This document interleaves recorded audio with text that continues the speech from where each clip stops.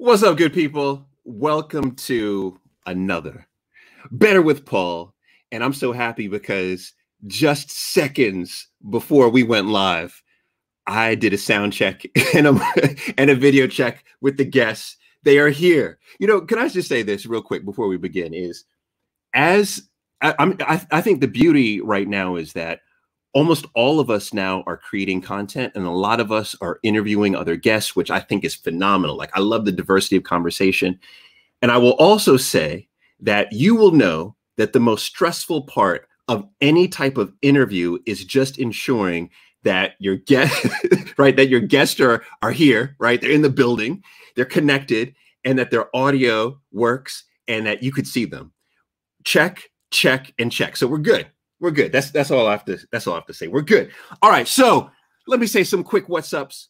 Now, I have to say a special I see everybody. I see Facebook. I see LinkedIn. Oh my gosh. LinkedIn is really popping right now. LinkedIn. What's up, Jacqueline Darden? What's up, Tinsley Bradford, who's an author? My man, Kit Yang, the Harvard business coach, is in the building. Kit Yang, what's up, my man? Veronica Sanders, Maxwell, Rita Hendricks. And then, of course, I've got to go right here because I see my man Sebastian's throwing up Jamaica all day. That's all I see. I see my sis Kim. I see Linda. I see Tony. I see the whole crew. I see my man Jamal. I see everybody. I just want to say this. There was a question. So one, too, is today I'm getting right to the subject matter today. And the reason why is because our guests, we're bringing out big guns, and there's a lot of subject matter that we have to cover. And so therefore I want to go right into it. I'm not going to give a big story at the top, but I have to say this. Let me find this little comment in here because this one really made me feel good. And I have to say this right here. This is Marsha Ann Donaldson. She's saying, "Hey, Paul, every Monday and Friday is like a surprise. You amaze us. How do you elevate session after session?" That made me just feel good. Like, I'm good. I don't care if no one else watches today. Like, I'm just good. But let me just answer this a little bit, because the question is like, how do we keep getting better? Because I feel like we're getting better. When I look at the stats, when I look at the engagement, when I look at the questions that are coming in, I see it continues to climb week after week. The last 2 weeks, we've been averaging collectively almost 40,000 views across all of the platforms, which I think is incredible, given that we started at about 2,000 or 3,000. And this is just about 4 weeks in. Here's something that I do. And I encourage you all to think about this, to consider this as you are developing your content. That is, we've talked often about the avatar, right? Your customer avatar. In this case, Marsha Ann Donaldson Brown, which, by the way, that's a very Jamaican name, by the way. Marsha Ann Donaldson Brown. Jamaicans always have at least 5 or 6 names in their name. So there you go. You know she's Jamaican. What I believe is that she, Marsha Ann Donaldson Brown, get it correct, right, is the avatar. Marsha Ann, you're the avatar. And what I do often is after these sessions are over, I watch the entire session on LinkedIn and I watch it on Facebook. And I'm not watching it for me, right? I've already heard the guests, although sometimes I go back and take notes on the guests. But in particular, I'm watching the comments. And what I'll look for is I'll look for people who are engaging frequently, right? Often, like Marsha Ann Donaldson Brown. And then what I'll do is I'll go to her page on LinkedIn, or I'll go to her page on Facebook, or I'll go into heavy stalker mode. A lot of you know how to heavily stalk people. Come on, you do, right? Heavily stalk mode. I'll go to their Instagram, right? I'll go maybe Google them. And what I'll do is I'll try to identify what are the deepest pain points, right? What are the things that Marsha Ann Donaldson Brown is dealing with today? What is she most concerned with? And how can I address that on a future session? And this is what I do time and time again. And as a segue to today's topic, this is what I've been doing. And I've seen 2 things come up in my stalking, all right? One is there's a lot of conversation around book publishing. We all know that book sales are up. In particular, we talked about the surge of ebooks a few sessions ago. So there's been a lot of conversation around book sales. How do I write a book? How do I publish the book? How do I write a book quickly, right? How do I write a book that's not necessarily a bestseller? I can care less about bestseller. I just want it to be profitable, right? A lot of these questions have popped up. And then also, there have been a lot of questions about multiple streams of income, right? I used to joke back in the day. I used to say, okay, because I'm Jamaican, I have 10 streams of income. And I remember about 10 years ago saying, yeah, I literally have about 10 streams of income. It was a joke then. 10 years ago, it was a joke. Today, it's so much not a joke. People literally are consuming everything they can now to figure out how they can increase their streams of revenue. And so these are two topics that I honestly thought I was going to cover independent of each other. But it just so happens that we have two guests today that are experienced in both of these topics. And so we're going to merge them together today. We're going to talk about the book process. We're going to talk about how do you write a book? How do you publish a book, right? How do you write and publish a profitable book? And I'll even add quickly, okay? And then secondly, we're going to talk about streams of income. How can we take that book, create lots of streams of income? Or if you decide not to publish a book, how can you just right now create multiple streams of income? This is what we're talking about today. And I am super happy. So here's the question. I see the Jamaican comments already. I always have to ask a quick question before we get started, and that is where are you watching from? Where are you watching from? I just want to know, where are you watching from? And you know what I'm looking for. You know what I'm looking for. I'm just looking for one thing. Where are you watching from? Oh, look at this. I see Bermuda, living in Manchester. That's what I'm saying. Look at this. Shout out to the UK. All right, let me go to LinkedIn. Let me go to LinkedIn because I know LinkedIn. All right, so I see just Caribbeans, folks representing the Caribbean. I see Canada. I see St. Louis on the board. I see Jamaica. I see my sis Luis is Kansas, and Dion Smallhorn is watching from Jamaica. That's all I had to see. That's all I see. Look at this, Indianapolis. All right, so let's bring on the guests, okay? Let's bring on the guests. So, I like to do some one-on-one time first. So the first guest I want to bring on is someone who I have known for, oh my gosh, how long? I think it is 7 years. She may correct me on this. I think it could be 6 or 7 years. This is someone who plays a very special part in my heart because, and I mentioned her before, is right around 2013, 2014, I had just finished the first show that I did with none other than Miss Oprah Winfrey. And at that time, I didn't get a lot of mainstream press, right? So I wasn't getting called by People magazine, right? I wasn't getting called by, by what was considered to be mainstream press.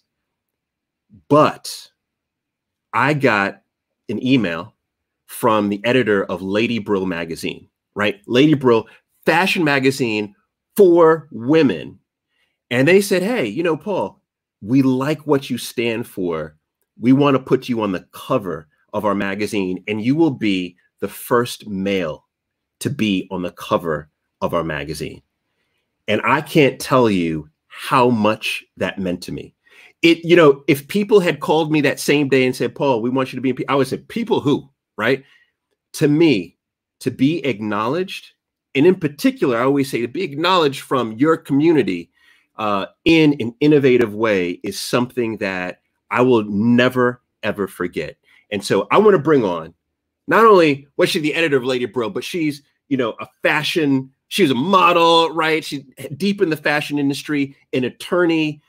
I think it is brilliant how she's merged law and fashion. And by the way, not just in the United States, but all throughout the world. Lot of pressure that she's putting in Africa right now with regard to fashion. I want to bring on none other than Miss Uduok. Here she is. Hey, Paul, how are you? Hi, everyone. How are you doing? There you go. I'm here. I have to continue to say thank you. Oh. Thank you. Thank you. Thank you. That was, you know, I looked up in my email. Do you know what year it was? I thought it was 2010. But yeah, 2010. Yeah, that's what I thought it was. I thought it was 2010. Yeah. There you go. There you go. Yeah, because it was our first major issue putting a guy on, and it was fantastic. It was fantastic, and I really liked. I think I had sent Niama Sandy to come to your home and cover. It was extensive coverage. And it was really well done.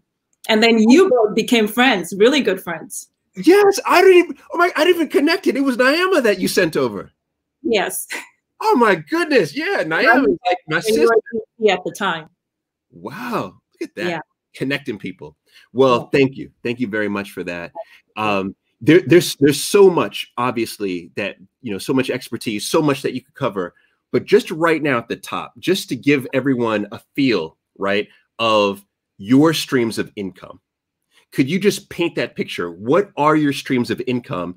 And then just what's the cliff note, right? The real quick summary of how you were able to assemble all of those streams. Okay, before I go any further, you know, Jamaicans and Nigerians have a thing going on, especially for basketball fans, Patrick Ewing, Akeem Olajuwon. So it would be remiss of me not to say Nigeria's in the building. Hello. I give it to you. I give it to you. But green, white, green, you better put those flags in the comment section. So in terms of my streams of income, they are diverse. There's a law firm, of course, which is my primary focus. But independent of that, with publishing, online, Lady Brill magazine, podcasting, African music law now, and fashion ENT law. What's interesting was I thought it would be a very direct stream of income. So with banner ads and advertising directly on my platforms, what instead happened was a lot of influencers. My goal was to get to the masses, but I kept finding out that I wasn't necessarily getting to the masses, but I was getting to the influencers that influence the masses. And they're the conference organizers. They're the, you know, have some major platforms. So I found, and where my stream of income, diversified stream of income has been all of this influencers contacting me, whether it's for consulting, whether it's for speaking, or the other part that has led to being an educator is contacting me for, hey, can you come work with us in the capacity of teaching, which I'm also now an adjunct professor teaching. So that's been my pathway in terms of the diversified streams of income. Okay, good deal, good deal. Someone just asked, will this conversation work for any genre? And I believe absolutely. Wouldn't you agree? Absolutely, because I'm going to tell you from a perspective of blogging to create my own book ultimately, and how that can work for any genre. Or you can use social networks, Instagram, LinkedIn, Facebook, and write your own book at the same time, and then build a fan base around that. So there's so many ways that you can cover it. And if you're a thought leader currently already talking about, it doesn't matter what industry sector, really it's just up to you to put in the work on the content, creating the content and pulling a fan base even before you get to publishing. So absolutely. Yeah. And I tell you, it's endless. You know, it's interesting. I'm going to bring on Kary in just a second. And Kary shot me, I think it might even be an ebook of his last night about, I think it was 18 streams of income that he created from one book. And it's endless. Like, you know, I mean, half of them I didn't even consider, you know, so you're right. There's endless opportunity. So Uduok, thank you. One quick point. The way I like to explain it is sort of the way I do when it comes to representing entertainment clients, or particularly entertainment clients on the music end. We all know about songs and our favorite artists, but that artist takes that song and diversifies the streams of income, whether it's merchandising, clothing, whether it's some sort of endorsement deal, whether it is syncing that song on film and music. So same concept with books. Yeah, it's your intellectual property, putting it on paper. Now, what are the different variations as the sub-creator that you can take to monetize that intellectual property asset? So there's so many varieties. It's just about your intellectual output to create however diverse streams of income that you want to create. Love it. Love it. All right. So Uduok, thank you. We'll bring you right back after Kary. So thank you. I see Nigeria is definitely in the building. Definitely in the building. There you go. She lit it up. So there she is. All right. So next up, let's bring on Kary. And I want to say this. One is Jane. If my sister Jane is watching, I want to give a special shout out to Jane. And this is how I want to bring on Kary. And I think this is something that we could all learn. So I think Kary is going to teach us a lesson before he even comes on.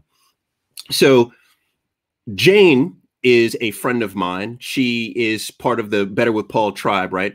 She shot me a message just a few days ago and said, hey, Paul, there's this gentleman named Kary who I really like what he does. I really like what you do. I think the two of you should connect. There's, the two of you, I'm sure there's something, right, that you two can do. And she shot me it, and it was from someone I respect. So immediately I then go and I look up this Kary. I was like, let me see who this Kary dude is, right? And I go online and I was blown away. I was blown away by his story. I was blown away by what he does. I was blown away by his conviction. And I told Jane, I said, I would love to connect with Kary. I think he would bring a lot of value to, here to the Better with Paul tribe. Please, reach out to him. Granted, this was, I think, 3 or 4 days ago. Then Kary slides into my DM, right? Slides into the DM. And he says simply, Paul, how can I serve your tribe? What can I do to serve your tribe? Like, what is it?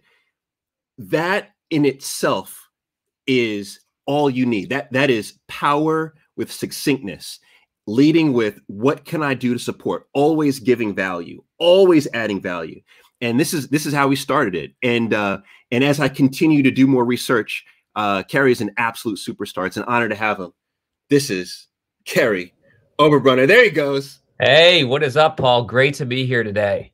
Hey, Kary, thank you very much. By the way, Kary is in the middle of a mastermind. So he's taking his lunch break to spend with us. So Kary, thank you very much. I'm thrilled to be here. And I did a little research on you too, because, you get these emails where you're like, you two should connect. But man, I looked at your stuff and I was like, wow. Just blown away by the great compliments that you have with the world. So glad to be here. There you go. All right. So Kary, let's get right down to business. Yes. I'm very curious about why you're so passionate about igniting souls, right? You've helped thousands of people to write and publish books. Yep. Why are you so passionate about this? Yeah. There's a Swiss psychologist who his name is Carl Jung or Jung. And he did a lot of research and he looked at the most damaging thing in the life of a child. And in all of his research, I thought it was, alcoholism, abuse, abandonment. He said that it was the unlived life of the parent. So if there's people today here that have individuals that, are looking up to them. And by the way, Paul, can you still hear me? You got me. Okay. You're just listening. All right. I'm producing. All right. I was just checking. I was like, crap. Am I talking to no one? No. But here's the thing. Like Carl Jung said that there's something about parents or guardians or grandparents or whatever that the unlived life is damaging for kids to see that. And so many of us think, we got to serve our kids. We got to buy them iPhones. We got to buy them Xboxes and all this.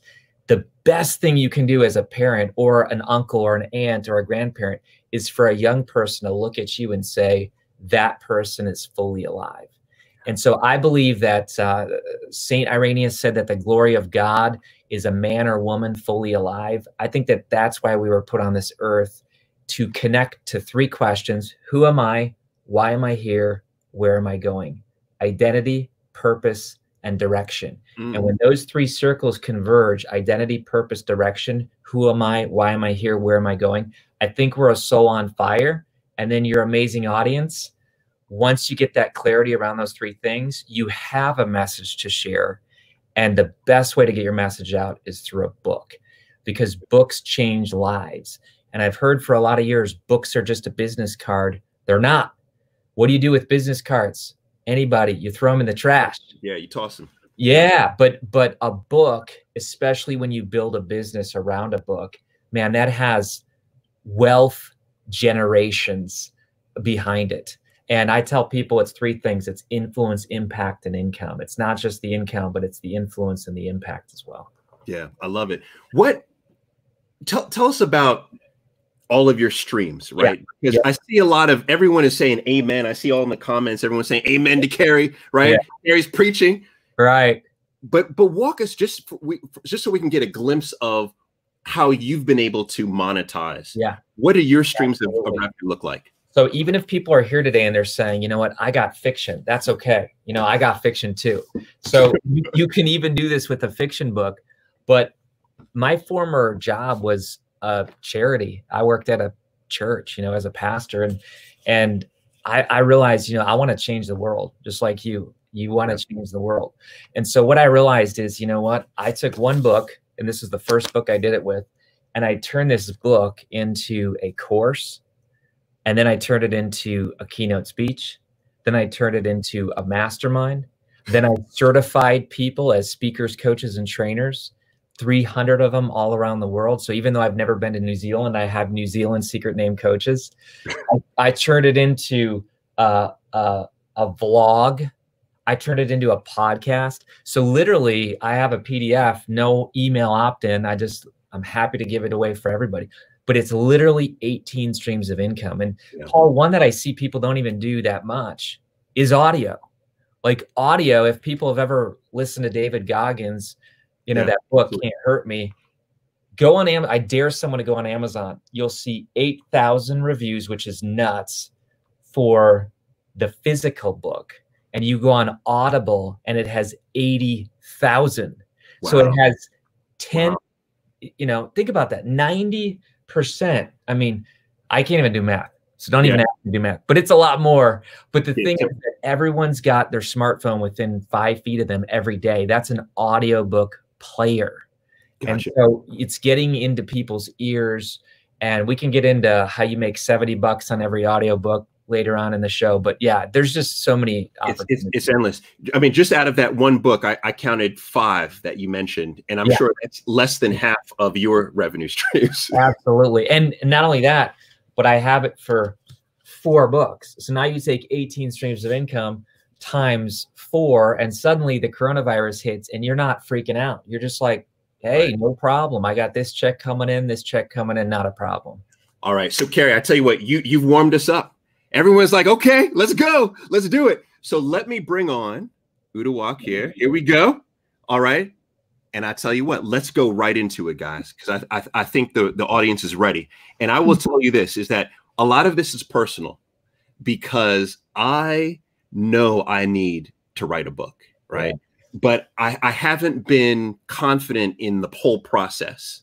And I think today we'll be able to go through it. So let's look at today in 3 chunks. Let's look at, how do we write a book? Like, just real quick, bitey tips to make sure that we're writing a book that will become profitable, not necessarily best-selling, profitable. So that's one. Secondly, let's talk about the publishing standpoint, because just so we know, okay, how do we get the book published? And then third, let's talk about the money.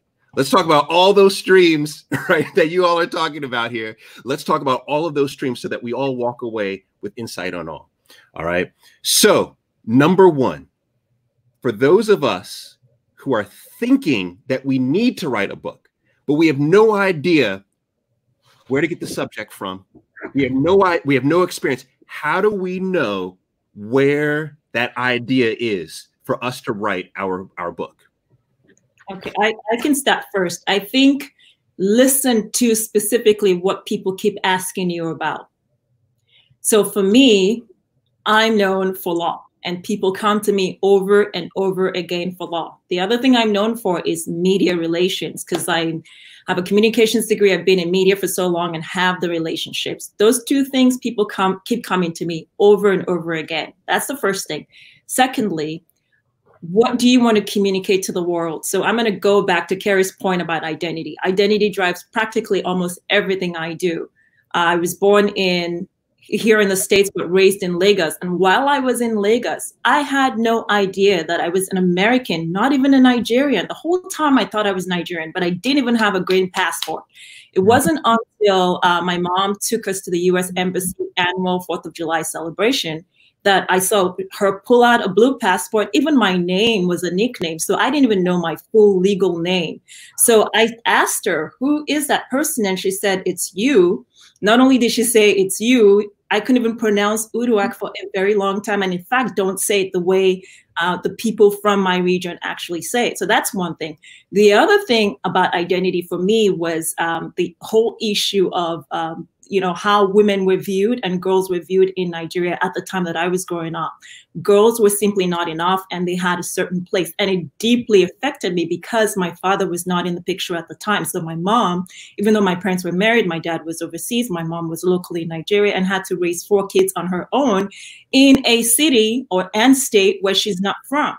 So that completely affected me. So when we returned back to the US, here I was with yet another identity issue, which I was not going to let happen. And that identity issue was Americans trying to tell me that as Africans, I'm either walking around naked somewhere in the bush or just this weird concept and stupid questions.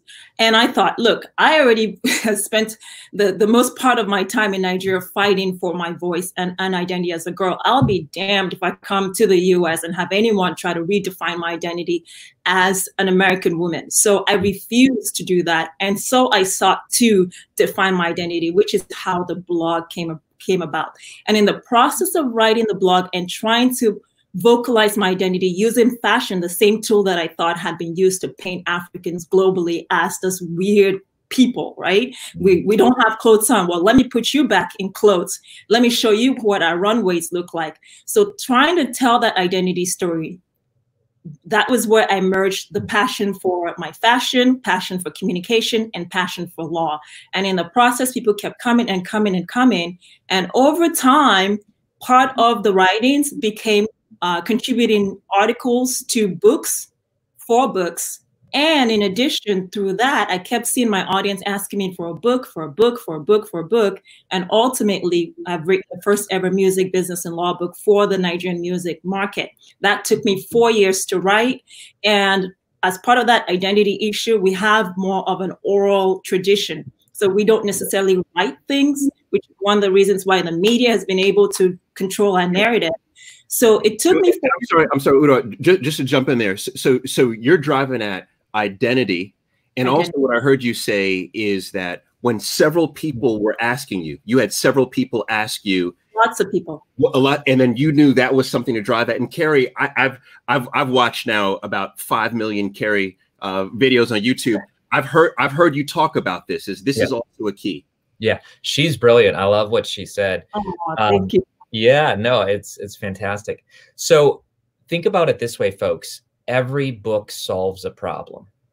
So you need to realize that as a book writer, you are solving someone's problem.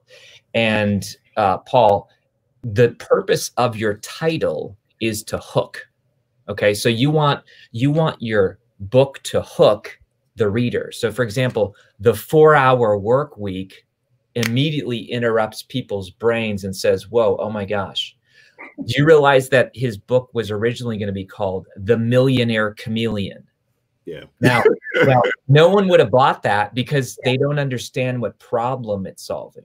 But once you say the 4-hour work week, people say, oh my gosh, I don't work 4 hours. How do I get that? And notice then the subtitle. This is why I want to challenge your audience. Pick a title that hooks and a subtitle that explains the benefits. Notice this is a very powerful formula that you can steal from Tim Ferriss, okay? He uses 3 verbs: escape the 9-to-5, join the new rich, and live anywhere. So he uses escape, join, and live. And those are all 3 benefits that the audience wants.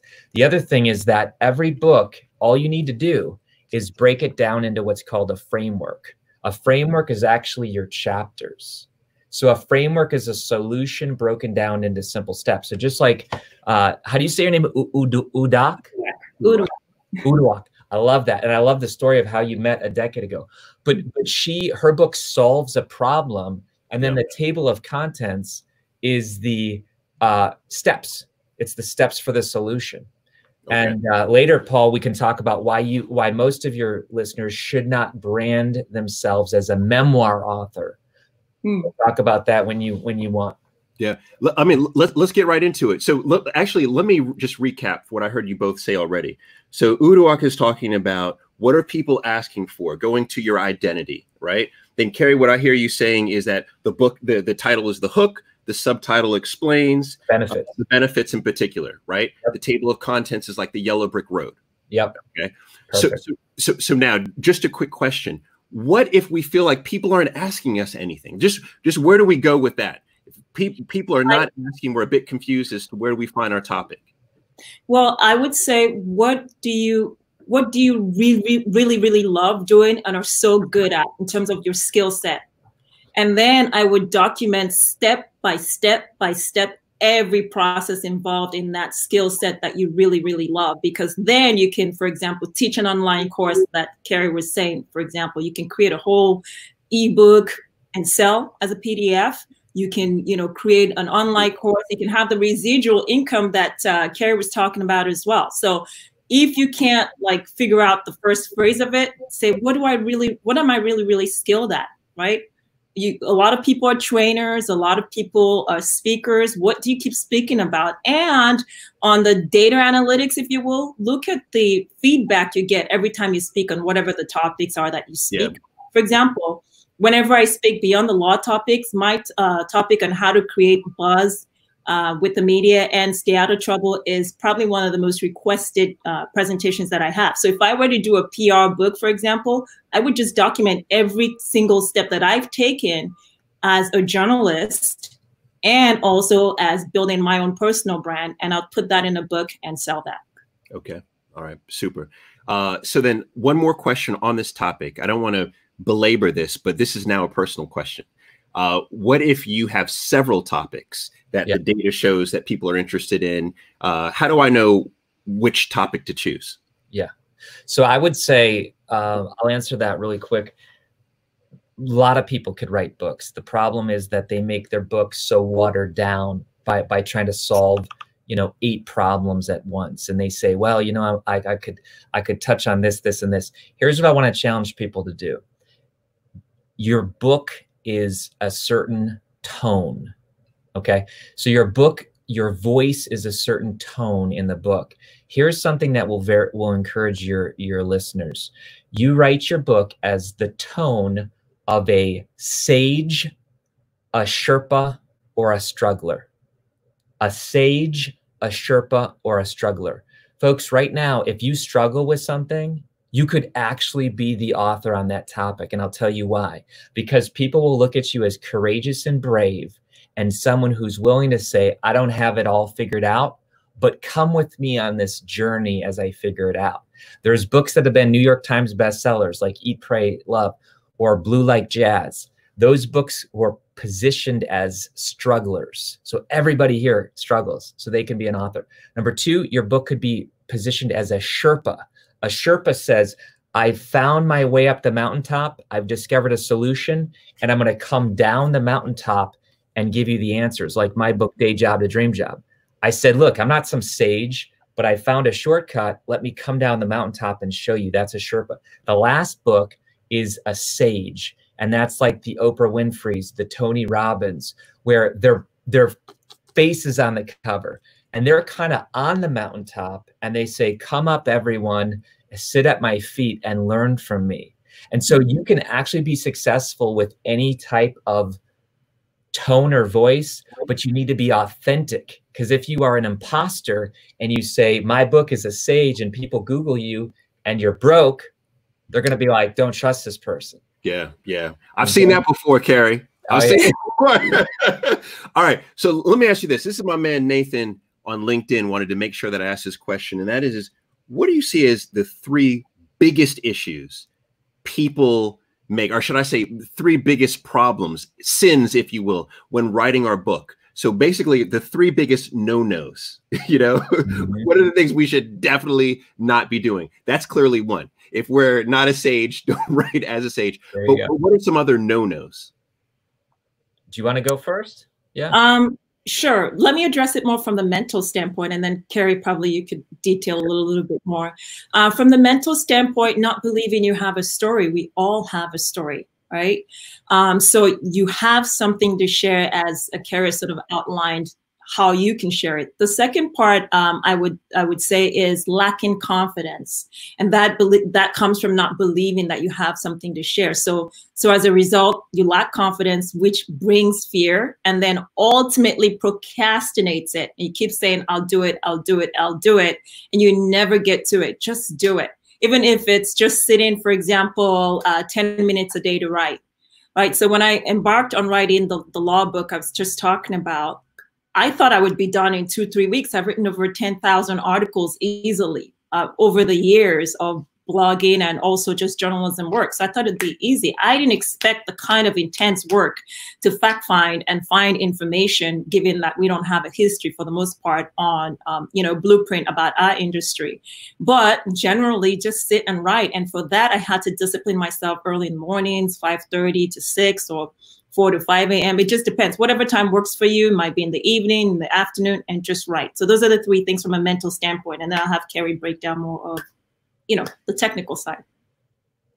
That's good. That's good. So basically with mine, I'm going to share that I love it when authors can write their books. But here's a mistake. I talked about memoirs. Memoirs are fine if you're famous like Paul. All right. But memoirs, I could have written this book as Kary's Secret Name, One Man's Journey Overcoming Cutting, because I used to be a self-injurer. I used to struggle with that. Guess how many people would have read it? One, my mom, maybe. But here's what you want to do.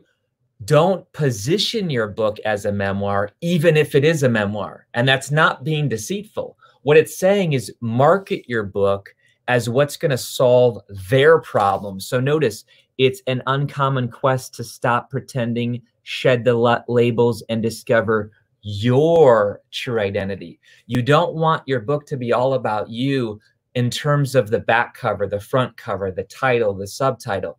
You can, every single page has my story on it, but it's not positioned like that. The other thing is people do not know how to market books, folks. Every single thing about my book is to get them to the next step.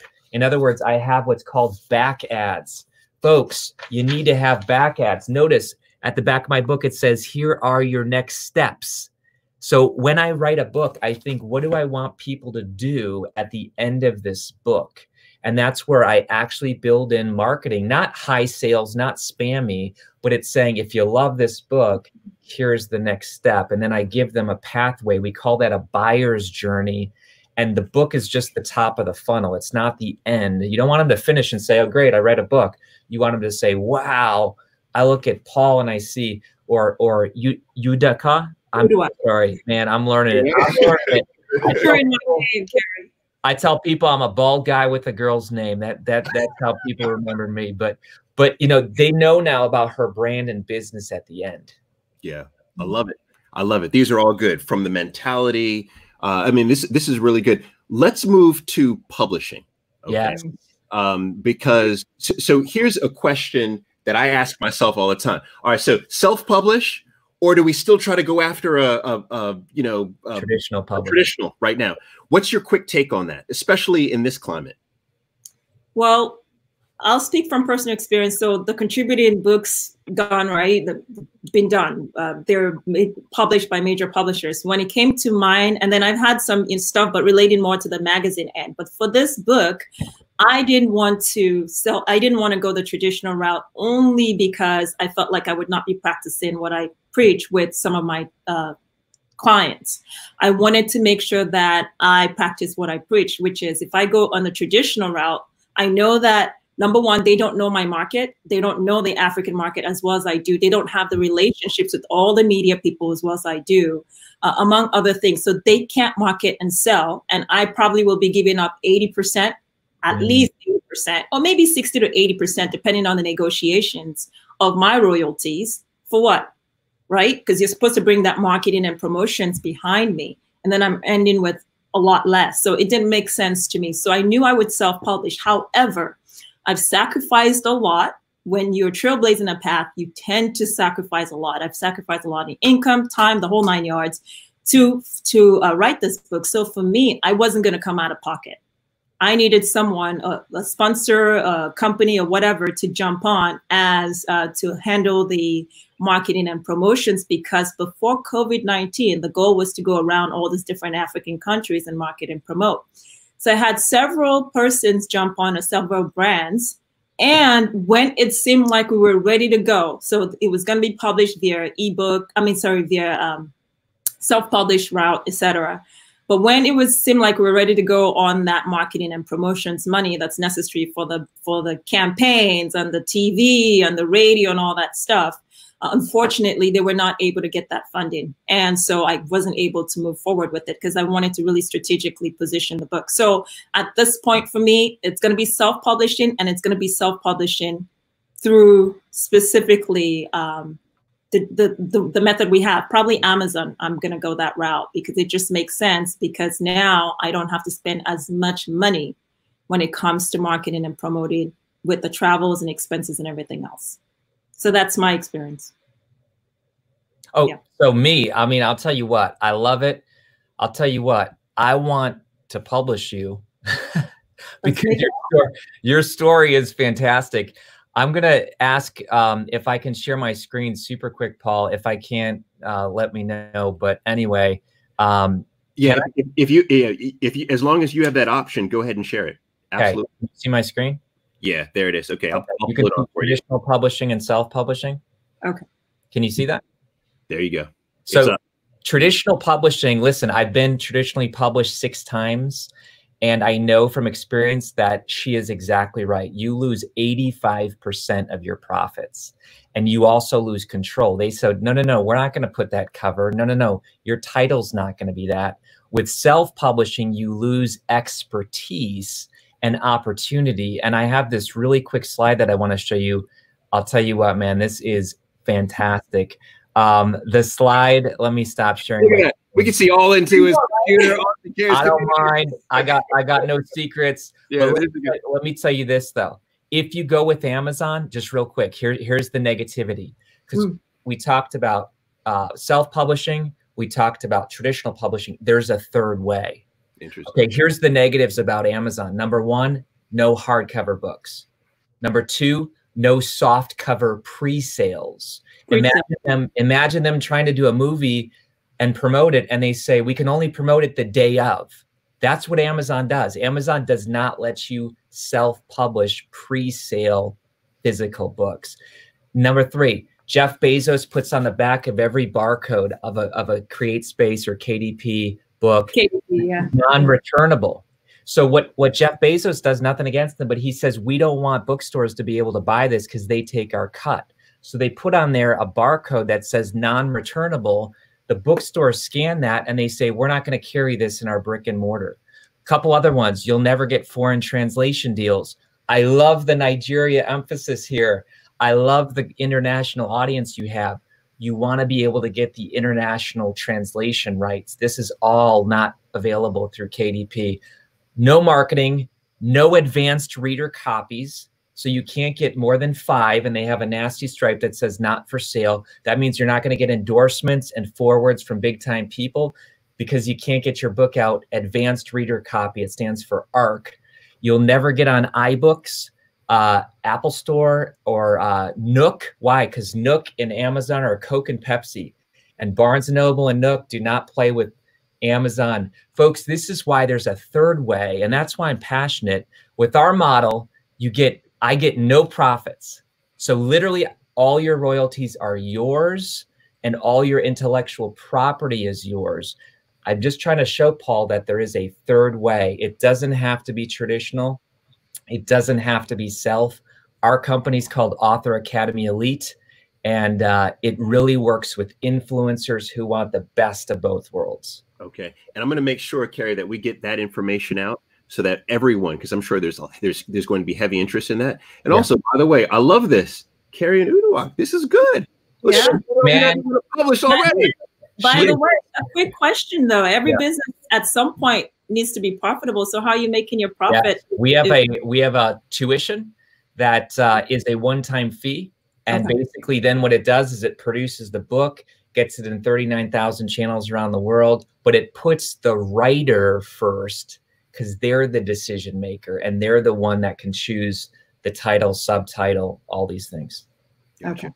Quick question on publishing, folks, and then let's jump into multiple streams of income. Sure. This is my guy, Brandon. He asked this. I love this because right now, I'm in London. I'm loving the UK. I may never even come back to the United States.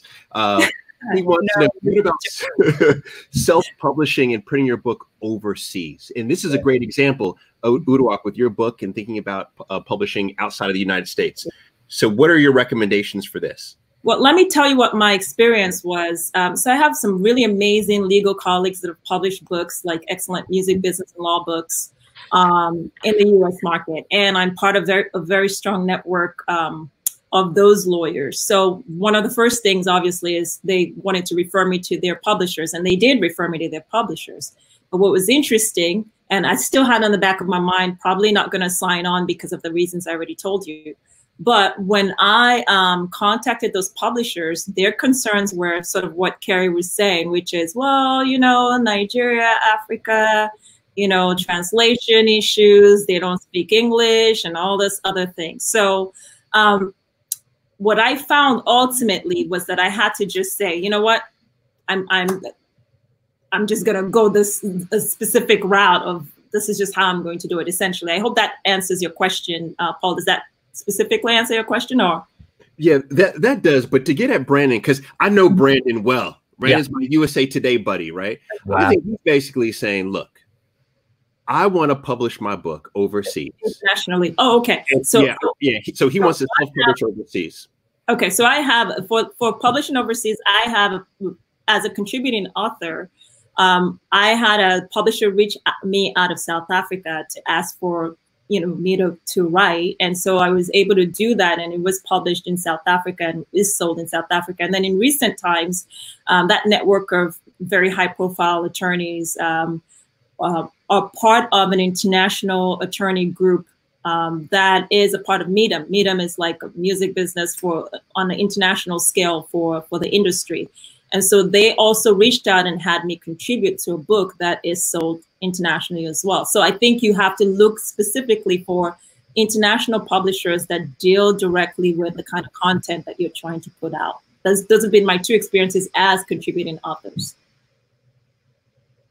So for me, basically, KDP, nothing against them, but that's where everybody goes in the beginning, and they kind of think KDP is the answer. I'm just telling you, folks, all my research, all the studies I've done, they have little fine print, which means that they own your files. Although you own your content, they own the design file. Folks, this is why Amazon's the richest company in the world, one of the richest, and why Jeff Bezos is the richest man on the planet. They don't put authors first. With our publishing or any publishing, ask him, I'm not pushing ours, ask him who owns the design file, because that is the key term. And what we do with our authors is we basically do the interior design, we do the cover design, then we give them the design files. And here's the cool thing, Paul, all your international people, they can take those design files, and there are companies in any other country who works with the design files. Mm-hmm. So even though we get our authors in 39,000 channels around the world, Waterstones for the UK, Chapters Indigo for Canada, what we also do is gift them those design files so that if they are in Australia and books can be bought for a cheaper price, they can just work with a local printer and get those books immediately. Yeah. You know, it's interesting. My sis Jamila Bannister on LinkedIn just said an author should never rely on Amazon only to distribute your book. Amazon is only interested in their own business. I think the common theme here is that they are a business, right? Yeah. And we have to remember that as such. Yeah, and you have to remember your marketing and promotional efforts. It's like what I tell artists, you put your music on Spotify. That's yet a distribution channel, but it's not going to make you money. You've got to still employ the marketing and promotions, which is why it said, hey, I need someone to jump on this monetarily because I'm not coming out of pocket for this. But you still, even if it's on Amazon or Spotify, whatever, that content is. You still need to lift your marketing and promotions, which is where the media relations come in, and the radio, the TV, the digital publishers and traditional publishers, because they're going to help you get the word out. And so you have to make sure you're building that relationship with them as well. So Uduok, on that point, I want to be careful because Kary, I know you only have 8 minutes with us. I'm going to ask one question on distribution, right? And then we're going to roll right into streams, right? Multiple income streams. So what is your number one marketing hack, if you will, or marketing tip or marketing strategy once the book is published? Yeah. Number one, if you only had one thing to do, what would it be? You ready? Yeah. So, go ahead. Oh, go ahead. No, you go ahead. Okay. So there's this term called newsjacking. Okay. Now hear me out. I launched my book with the Shawshank celebrities at the 20th and 25th reunion for the Shawshank Redemption. Why? Because nobody cares about my book. I'll just be honest, folks. If you're watching this, I'm going to be a tough coach on you today. Nobody cares about your book. And you might say, oh, you just ruined my life. No. What they care about is how your story connects with what's going on in media. So I shared how Day Job is like Shawshank and how Dream Job is like Zihuatanejo. And now all of a sudden I newsjacked the entire Shawshank cult.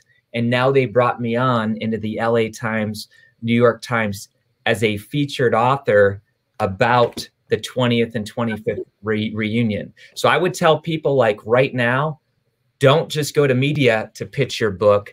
Newsjack what's going on in pop culture and show how your book is the bridge between that conversation. Yeah, and let me speak from this perspective of the media and PR person receiving all those releases. And usually the release will say something with a headline of Kary launches a book with Shawshank Redemption or Dream Job or whatever, a headline that captivates me. So what I will say on the back end is try to work with, I would say, a publicist that can help you craft your story really well in order to basically hack that headline of what's going on in pop culture. And that will really allow you to gain attention. And I know for me, even with blogging and vlogging, that's been one of the primary ways I've been able to position myself as a thought leader.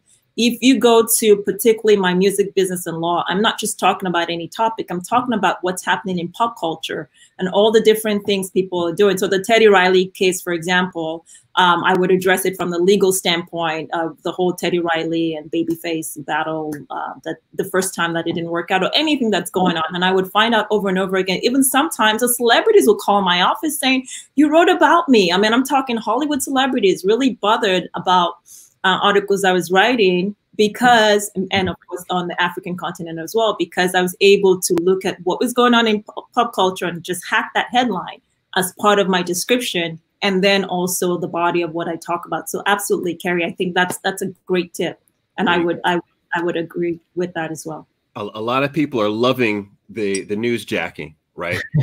I'm gonna do the same thing. I'm gonna call mine Newsjack Swing. Oh, I like that. All right.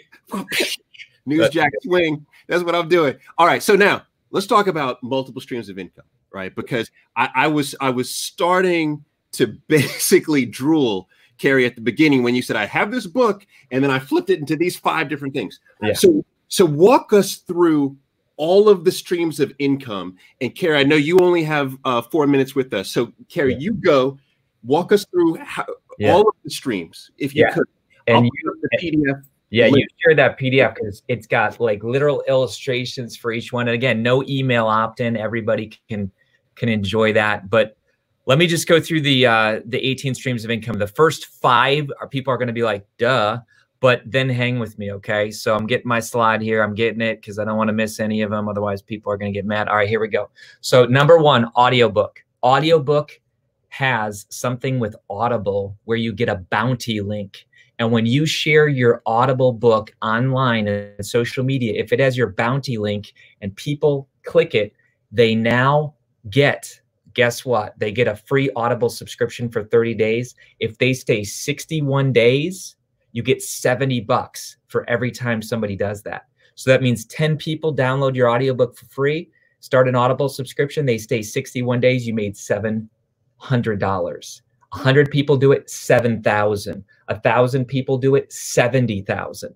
Again, most people don't know that. So audiobook, ebook, hardcover, softcover, EPUB, and I say that differently because there's Nook, which is called an EPUB file, and there's Mobi, which is called a Kindle file. You want both. Kindle just wants you, but then you'll never be on the iTunes store. Number 6, you can turn your book into a mastermind. I do that all the time. I have a $10,000 mastermind that I got to jump back to in about 3 minutes. But these people are all buying into the book, and then we do the mastermind. So I could have done a dream job mastermind, or Uduok Oduok could have done a music industry mastermind. Number 7, self-study online coaching program where it's passive income. You go to bed at night, people sign up for your book course, right? The course on your book, and it's passive. They can do this through Teachable and Thinkific. That's where they put their videos. Number 8 is a live coaching program. Number 9 is certification. So I certify people on all my books. They get my PowerPoints. They get my handouts. Why? Because my book goes into countries all over the world. They keep their profit, but they pay to join my team. Number 10, you can do paid webinars around your book. Number 11, paid conference calls. Number 12, keynote speaking. Number 13, live conferences. Number 13 live seminars, 14 conference, 15 workshop immersion. Paul, I literally took a group of people to Shawshank Prison, and we had at Shawshank Prison a dream job workshop in the prison cells. 16 high-end consulting, 17 podcasting built all around your book. You can have sponsors or you can actually podcast. And then number 18 is vlogging, video blogging, the same thing, sponsors, or you can actually do the content on the vlog. Kary, I love it. A lot of people are asking, they were like, can you slow down? This is all in Kary's PDF. Yeah. I strongly recommend. No email required. There you go. Kary, I know you have 1 minute with us. Thank you so much for joining during your mastermind lunch. How can we support you? What's one thing that we can do to support you for all this content you've given us? Tell you what, write a book. Like, the way you support me is to get your message out. And if you need help, KaryOberrunner.com/book. It's a literal evergreen masterclass where I teach exactly what's self-publishing, what's traditional publishing, this third way, how to turn your book into 18 streams of income. You are awesome, Paul. Your guest is beautiful, and she's got a beautiful message. So there you go. All right, one quick question, Kary. Last question before you get out of here. How do you pronounce her name? Uduok Oduok. Oh man, is it so close? So close. Oh, you know, in the comments, everyone's like, "I love this, but I don't think he'll ever get her name." Oh man, dude. Listen, I'm human. I'm human. I'll tell you what, Kary, man. Oh, somebody said the PDF is broken. Check it out. I don't know. Let's check. All right. If I tell you what, if I don't know if you have someone on your team that could check real quick, or if someone else could check, but Kary, I'll work it out. You go back to your mastermind. Thank you very much. I love you, man. Thank you very much. All right. See you. All right. See you. All right. That was Kary Oberrunner right there. He butchered my name. I've never heard my name said that way ever. Uduok. Uduok. Oh yeah. My God. I tell you what, it's tough. And what I know too is because I remember I once did a video on Lovey, right? Oh yeah, Lovey Ajayi. Yeah. Yeah, and I love Lovey. So I did this video where I broke down her brand, and I didn't pronounce her name, appropriately. And I'm gonna tell you what, Nigeria was on me. I know. Nigeria was like, I had 100 million people knocking about there, like, you mess up her name like that. But I tell you what, I want to respect your time too. Yeah. So if you what I really love about your story, right? Beyond I love how you have created multiple streams, right? So in the beginning, you broke down your different streams, but could you just give everyone a quick replay? on your streams. And what I love, I think, most about your streams is they all seem to be interdependent from the standpoint of, as one goes up, as you get visibility in one area, they all rise. Yeah. Right. So if you could just break down the interdependence of those just quickly, and then how can we support you? What can we do to support you? Well, maybe I should start with what to do to support. I think Kary just went through 18 streams of income, and that's all content. And anytime you're doing content, it's all intellectual property, which means you need a lawyer to literally draft a lot of those contracts, negotiate those things, whether you're offering an online course, a podcast, it doesn't matter. You're going to need a lawyer. I'd be interested in seeing how Kary sort of navigated that, because that's a lot of content he's producing. So make sure you have counsel in place. Of course, there are other things you need to be worried about as well. So in supporting me, go to Miss Uduok, MSUDUAK.com. and you see the services that I offer. Get in touch. I'd look forward to, in some shape or form, helping you realize your dream, whether it's publishing book content or whatever that content may be that you're looking to publish. Now, in terms of my monetization and stream of income, like I said, I expected it to be direct, but I've learned to be flexible, because some of the few people that came on at the time that I was doing in terms of blogging and vlogging were getting income directly, right? So through banner ads and sponsors on their site. But what I found was that even though my initial intended audience was only directly to the masses, over and over again with every brand that I've built, and I guess it's somewhat of an extension of my personality in life, I was attracting the influencers, so the people that influence the masses, literally. And they needed to be nurtured and poured into, and they were coming to me for consulting services, for speaking services, or legal representation. So that's how I've been able to monetize. And it's taken me so many places internationally and locally. And the final part is the education part that I talked about, which is even requesting my services as an educator, which in recent times I've been teaching at the Academy of Art based on everything that I've learned online with blogging and vlogging as a whole. And I also was able to craft the first ever fashion law course for Sacramento State. So really, you can have different direct streams of income, or it can come indirectly. Just be flexible and understand your personality and yourself. If you're positioned as a thought leader, it might not come the way you typically would expect it to come. Yeah, there you go. Uduok, that was poetry. That was definitely poetry.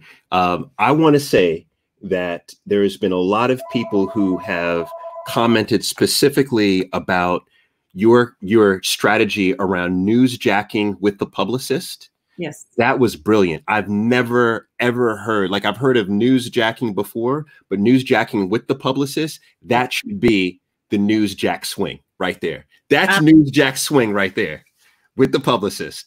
Absolutely. And I'm happy, again, if you go on missuduok.com, happy to work with you on that. And like I said, that public relations request and consulting is something that I get a lot. And that's, you got to be very strategic about how you write the news and what the media wants, and how you really newsjack that headline to get their attention. There you go. Yeah. Well, thank you. This has been awesome. This has been awesome. This is one of those where I'm going to watch the replay now just to hear what you all said. I was writing down notes, but this is good motivation, because I needed that push. So I'm not thinking about anybody else. I'm just thinking about me. I needed that push. Oh, I thought you wrote a book though, right? Didn't you write a book? That was 2010. Okay. 2010. Yeah, I remember that book. Yeah, it got a lot of publicity as well. Yeah, it did. But you know what my biggest challenge has been, quite honestly, is that I have 3 areas that I'm super passionate about, right? So I'm passionate about relationships and dating, but it's kind of evolved to, now I'm passionate about how do you keep the relationship? Because so many of us think about, oh, it's just getting to, but no, how do you sustain it? So that's one. Secondly is, I love to talk about entrepreneurship. I just love it, like all day. I could talk about it. And then the third is I like to talk about just living our best life. You know, there's so many things that so it's 3 things, and I'm always bouncing back. Oh, which one should I write? I never know, but this has helped me.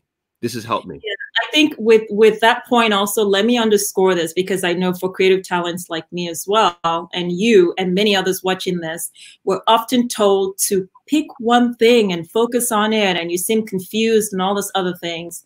And so I think COVID-19, there's some positives that have come out of it. And one positive is to show the world that, you know what, that person you said, just pick one thing and do one thing and let your entire existence, even though you're a bigger person than I mean, like, you're called to the world to be great and to do so much more. However, we're going to limit you to what you learned in an institution, and it has to be one skill set of which you're going to be there forever and make your money exclusively from that. We've seen that maybe the people who treat themselves as sub-creators and have all this different intellectual property products they're spinning out, maybe they were right after all. Yeah. So you having those 3 different talents is a great thing. Tap into it. See if they merge together. And if they don't merge together, feel free to have them isolate them and monetize them the best way you can. But don't feel like it has to be that one skill, because I think a lot of us believe that, and then we end up feeling like we're not enough. And we are not enough to move forward with writing a book, or whatever the case may be. So don't limit yourself is the point. You're preaching now. Preaching at the end. This is when I need the collection plate. There's always a time in these sessions where I need a collection plate. It was at that moment. Uduok, thank you. Thank you. I know everyone's going to go. Thank you, everyone. I really appreciate you all taking the time out of your schedule to watch this and give us your attention. Yeah, look at the comments. They're saying that you're preaching. They're saying that you're preaching. So thank you very much. Thank you very much. Everybody, goodbye. I tell you, I feel, you know what the beauty, here's the beauty of doing this is that I know that this content is serving you, right? I know this content is serving you, but honestly, it's serving me too. This feels like soul food right now. This feels so good. So that's all I have to say is thank you. That's it. I wanted to make sure we got in and out real business-like today. I want to say a couple things in closing. One is I want to thank Kary. I want to thank Uduok. I think they gave us a lot today. Secondly is I've noticed a lot of people share the video, which I love. And I want to encourage you to share. I mean, not only does it help to grow our audience, which is always good, but you're also adding value, because these guests come on and they spit fire. Like, they all spit fire, session after session after session. So make sure that you get that out into the community. The other thing that I want to say is this right here.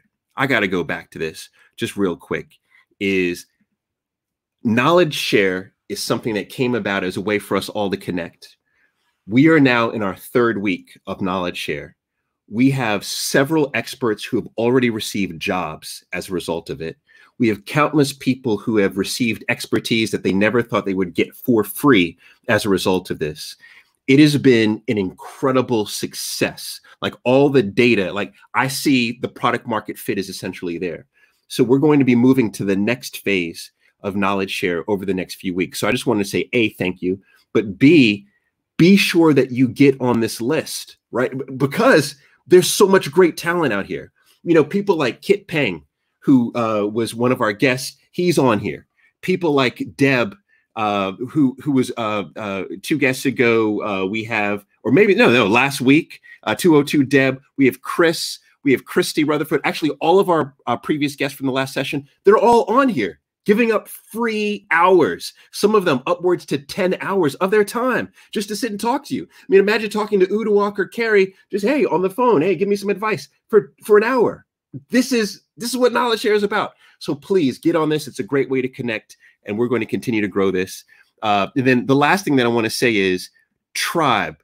I so adored the tribe that we had. So every Monday, remember, it's Mentor Monday every Monday. I'm going to bring on a fresh tribe. So we're going to have another tribe. So get ready. So here's your warning. Get ready for Monday. Get whatever you need. Get right? Get the fresh cut, fellas, whatever you need at home so that you can come on Monday. And then every Friday, we have Guest Expert Friday. Next Friday, I'm hosting a massive town hall. It's a massive town hall. We're going to have more guests. It's going to be incredible. You don't want to miss it. So next week is going to be an exciting week. That's all I have to say. I appreciate it. Let me go to LinkedIn. My man, I see my man, Ron Foster. By the way, Ron Foster from Tribe, National Geographic photographer, is on Knowledge Share. just on to give his advice, right? Houston M, what's going on? I see you. Lillian Long, Teresa Royal Brown, what's up? Danita Price, I see you. Let me go to Facebook real quick. I see my sis Kim is in here. My man Chris Cooper is in here. Chris Cooper is on Knowledge Share. There you go. Chris Cooper's on Knowledge Share.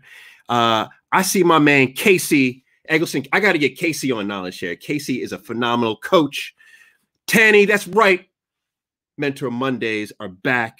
I see everybody on here. You know, Ann Thornley Brown, she's on Knowledge Share. By the way, her listing is blowing up on Knowledge Share, right? I see it. She's on Knowledge Share. So I just want to say, someone said you couldn't sign up. Uh-oh.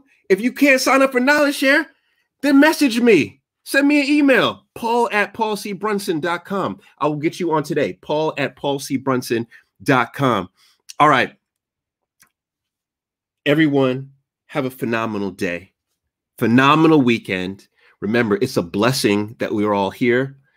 I know this is a trying time. Do your best to get better, right? And that's the reason why we do this, Better with Paul. The whole idea is we will be better. When the lockdowns are over, we're going to come out the gate strong. We will be better. So blessings, and I'll see you good people.